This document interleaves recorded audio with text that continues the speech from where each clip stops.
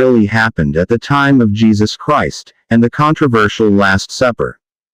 The Last Supper is the final meal that, in the Gospel accounts, Jesus shared with his apostles in Jerusalem before his crucifixion.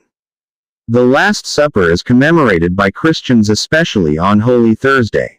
The Last Supper provides the scriptural basis for the Eucharist, also known as Holy Communion, or the Lord's Supper. Depictions of the Last Supper in Christian art have been undertaken by artistic masters for centuries, Leonardo da Vinci's late 1490s mural painting in Milan, Italy, being the best known.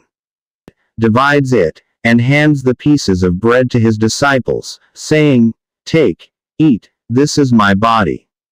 Later in the meal Jesus takes a cup of wine, offers another prayer, and gives it to those present, saying, "Drink from it, all of you,